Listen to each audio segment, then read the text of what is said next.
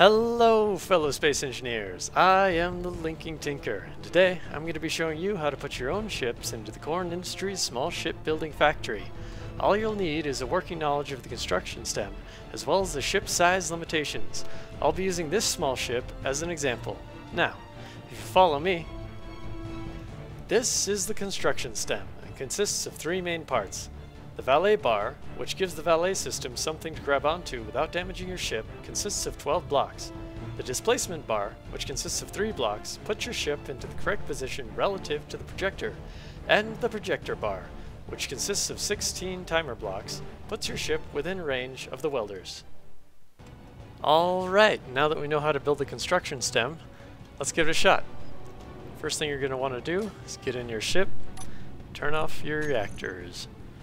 I want to do this because the thrusters can fight with the Valet system when it's trying to bring the ship around, and that can cause some damage to the factory. So after you've done that, you're going to want to start by building the Valet bar. And you're going to want to make sure that it's at least 1 block out behind the back of your ship, and then 12 blocks long. 12. Yep. And then the displacement bar is built off the top of that, and it's 3. And then finally the projector bar, made of timer blocks. We're gonna bring that out to 15. And the last one is gonna be used as a grid pivot reset. So we're gonna wanna go into the G menu, build a new ship. We're also gonna wanna turn on the grid pivot visualization, and we're going to want to build a block over that grid pivot. Delete all that. So now that we have our grid pivot reset block, just come down here, copy that. We're going to want to align it along the green axis. Oh. Like so. Now that we got it all set up, copy it, turn it into a blueprint.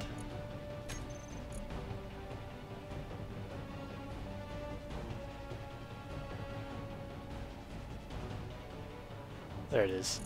Okay. We're just gonna... No. Rename. Yes. New ship. Okay. Now that we have the blueprint, I'm going to come over here, the control panel, look up the projectors. We'll put it on Projector 8.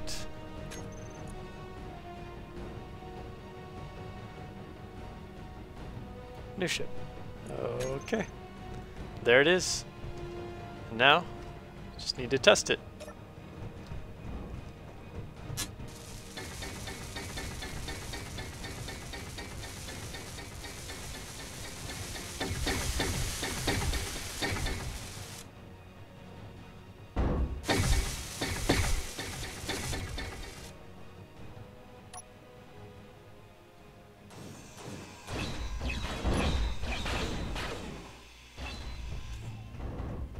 Alright, looks like it's working well.